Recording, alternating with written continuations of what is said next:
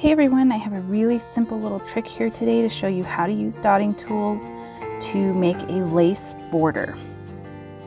So because I'm doing this with Valentine's Day approaching, I'm going to use a heart as my example. I'm lining it out with a white chalk pencil because the rock is already primed with black paint. I'm going to paint my heart red. This will take several coats to make sure we've got good coverage, and then I'm going to add some red glitter paint to make it sparkle.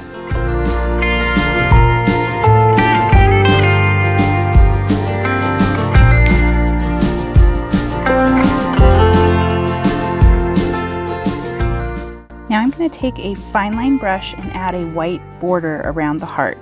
If you were going to do this with the same color, you could use red to add the lace border, then you would just go straight to the dotting part and skip this border.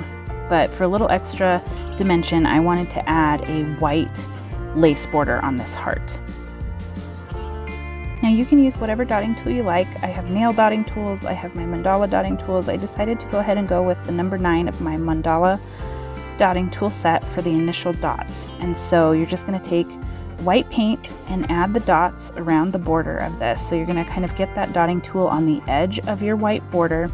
It's going to be a little blotchy, but that's okay because we're going to come back and smooth out the initial line that we did around the heart. You'll also notice a couple of spots here where the black is kind of showing through because the dot didn't fully cover, and that's okay also because we're going to cover that up when we come back with the fine line brush. So now I'm going to take that fine line brush and just kind of smooth out any blotchiness in the dots, as well as just kind of draw that outline all over again to kind of meld the dots in with the outline on the rock.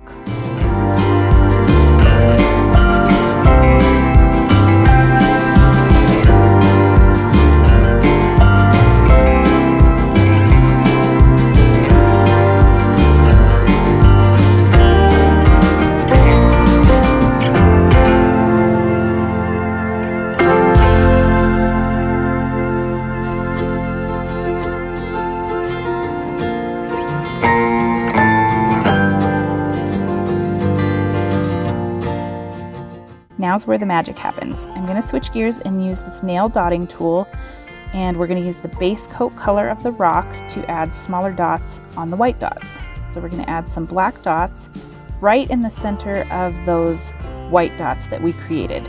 So it may not look like they're in the center because there's a little bit more of the white color to the left of the dot, but it's actually in the center of the white dots. And you're just going to continue this all around the entire border of the rock, and you're going to see the lace begin to form.